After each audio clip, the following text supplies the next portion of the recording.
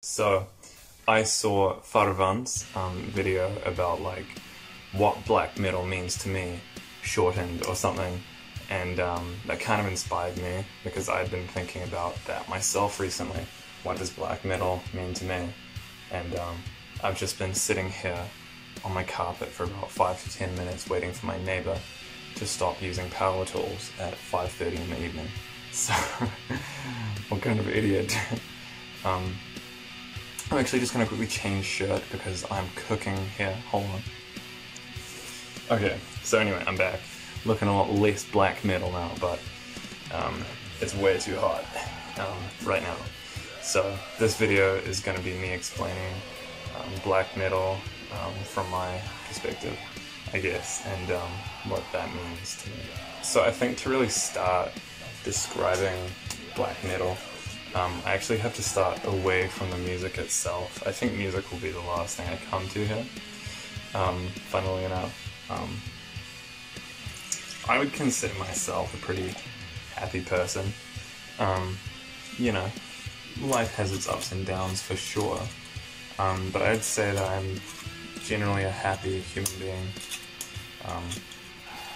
I guess that, you know, hasn't always been the case, as you might hear in some of my more retrospective lyrics, but I like my life and I like myself. But what I think I've learned over time is that happiness isn't about getting to a point at which you're like, oh yeah, I like myself now, I like my life, and then just doing anything after that and just, you know, being an idiot and just living life like an idiot. Like, it's, you have to maintain that, you know, once you've found that you have become a person that you like, and once you've found that you've started living a lifestyle that you like, you have to keep being somebody that you like, and you have to keep living a lifestyle that you like, you know.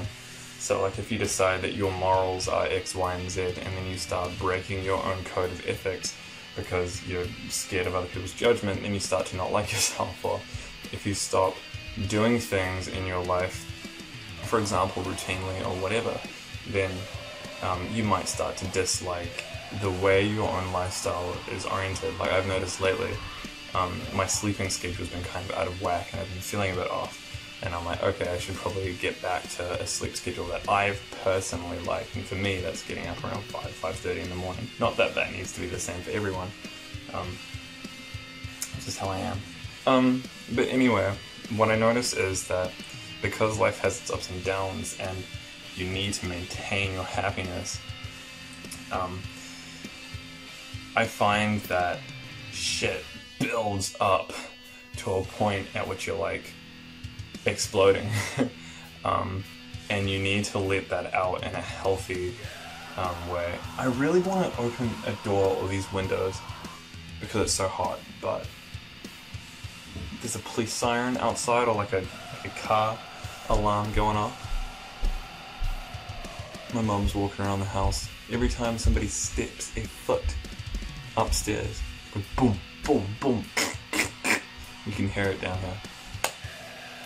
Anyway, so you need to find a healthy way. Probably don't have the camera in a very good place. Let me just move this. That's probably a bit better, I hope. Anyway, you need to find a healthy way to let out all of your stresses and all of your kind of sadness and darkness that builds up, because, you know, as happy a person as you can be, life is filled with darkness and shit, even sometimes when that darkness is literally the light. I am boiling alive in this room. Yeah, so anyway, for me, that kind of release I felt, well, I mean, that kind of release is catharsis, you know, and I felt that kind of catharsis has best, I've found historically that that kind of catharsis for me has been best found in atmosphere. And by that I don't literally mean the atmosphere above our planet. I mean, you know, when you're in the car and you're on a mountain road going through the mountains and there's just forest everywhere, but it's real misty, and you can see the mountain peaks kind of sticking through the clouds of mist, or maybe you can't even see the peaks because they're covered by mist, and it's so like eerie and kind of grim, and that's atmospheric.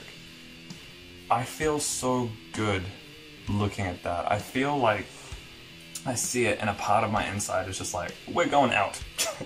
And it doesn't show, like I don't necessarily start crying, but it's a spiritual thing, I think, and I think your spiritual health is very much tied to your mental health, or, you know, whatever, your emotions and your state of mind, and seeing things that are atmospheric or kind of like, you know, that look ambient in nature have always kind of given me that. I just completely lost my train of thought. I've also found that things that are confronting in nature really give me that sense of release. So, you know, dead trees, when grass starts to die because it's like an off season, like winter, I suppose, or when things are really wet, and the cold nature and like dark skies. So when it's a cloudy day, it's like, it's grim and it's confronting, and you might not necessarily notice that you've got things building up in you because you're genuinely happy, but everything that is there kind of hidden, it starts to like surface, and you feel it, and it makes you feel like, ugh! But you feel it as it slips away out of you, and it's released.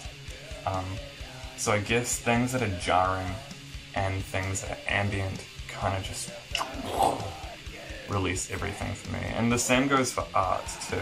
So for example, very dark and kind of depressive paintings or sculpture or sketches or whatever, like the Baroque art style, for example, I really like, and really atmospheric art. So for example, Impressionism, which is a lot happier looking, I really like because it's so ambient, like all the kind of dappled fleeting light like between everything, and it's just, and it's kind of like not so clear everything. It's very, well, it's impressionistic, you know, so it's like, it's kind of in the way that if you think about black metal's production quality for a lot of it, it's kind of not so clear, and that creates an atmosphere. So then we come to music, and then we come to music that's confronting, music that's harsh, but also music that is able to create an atmosphere and just release shit. So for example, think Love Hate Love by Alice in Chains, think Blackbird by Alter Bridge, not by the Beatles, and that is, those make me feel things, you know what I mean? Plenty of songs do. So then we come to black metal. Black metal for me is, I guess, the most extreme genre of music, of metal, maybe excluding like, you know, grindcore and, you know, some certain death metal bands. And I guess blackened death metal is black metal to some degree, so I'm including that. Behemoth is my favorite band. So you have these harsh, like, you think of the blast beats, and very abrasive, you know, like tremolo picking, just like right in your face, these crazy riffs, and it's in your face, and the tone of like the chords and the notes they're playing in black metal is so evil, and it's grim, and it's sad, and it's confronting, and you're faced, and you're like, alright, well, here I stare at my melancholy, you know what I mean? But it's also so atmospheric, for one reason.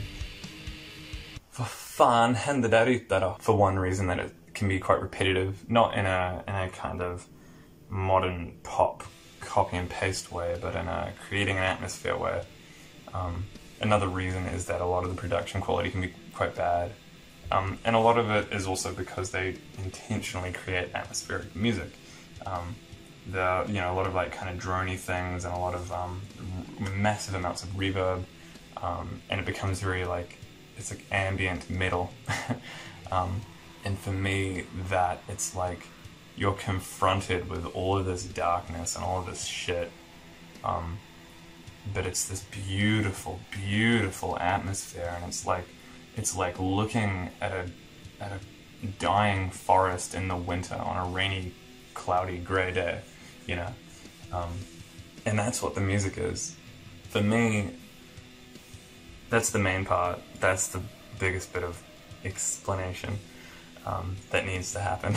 Even as a person that generally likes life, you know, I'm aware that you need to maintain that and having that release and having that catharsis of any kind of thing, atmosphere. Like, that's why I love nature so much. That's why I love so many kinds of, like, just visual art so much. That's so important to me. The second thing, which will take less time to explain, is that even though, like I say, you know, I'm here now, I have, I guess, had harsher days in the past, and, you know, that's reflected in a bit of my older lyrics, or even my more recent lyrics that are like retrospective, or just recent lyrics that are were written a long time ago. You know, I've had my harsher days, and I know that at the time black metal was one of the things that really helped me buy myself time, which is what Time and the Traveling Merchant is about, by the way. It's a sonic thing, you know, going through what I did, the forest, living in Sweden, where it was cold and dark and depressive, which was good for me.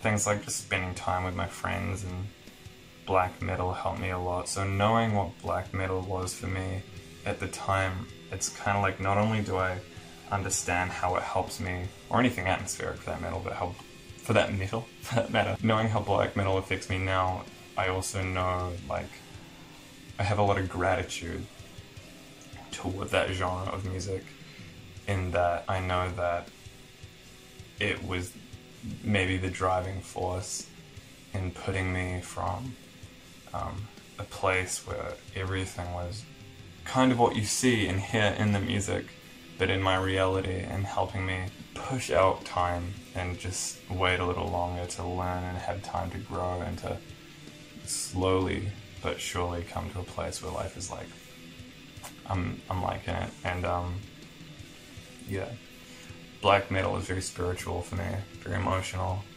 and fucking badass. So this was just my kind of almost response in a way to Farvann's video. I'll link that in the description. I think you should totally go and check that out.